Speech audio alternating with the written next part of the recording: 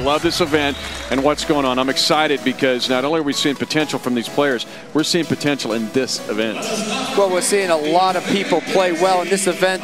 The All-American Championship is giving the players a chance to perform on a national stage. And when you get that chance only once, you have to take advantage of it, Miles. And here's the other thing I like, you guys. It's a mixture of 2011 and 2012. Next year will be 2012 and 2013. It's not just seniors. It's not just juniors. It's a mixture, and that's more assimilating what they're going to face when they get to college. Oh, this has been a blast. The timing of this and the weekend and the whole package of this has really been a unique experience. No, this event has got a real chance to be something.